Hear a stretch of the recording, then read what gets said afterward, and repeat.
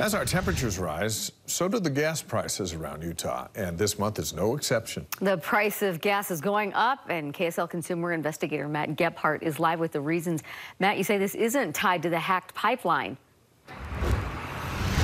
Yeah, Deanie, as everyone's no doubt heard by now, hackers got their hands on a pipeline that sends fuel up and down the East Coast. But we're way out here out west, nowhere near that pipeline. So why are we seeing gas prices that are pretty close to what they're seeing back east? You ask. KSL Investigators. People on the East Coast are panicking over gasoline shortages and prices rising to around $4 a gallon. But look around. It's not much better here. According to data AAA shared with the KSL Investigators, the current average is $3.35 for a gallon of regular gas.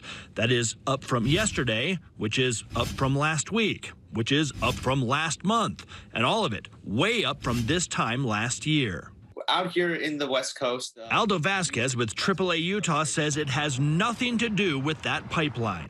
All of this, it just boils down to that there is an increase in demand. The vaccination program is being very successful. States are easing their travel restrictions, and people are getting out there, and that's the main determinant that is causing these gas prices to rise.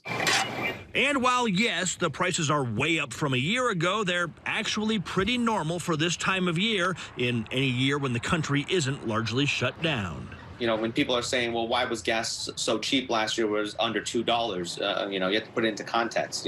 Last year, nobody was driving. People were staying home. Kids were learning from home. People were working from home. And so there wasn't that demand for gasoline.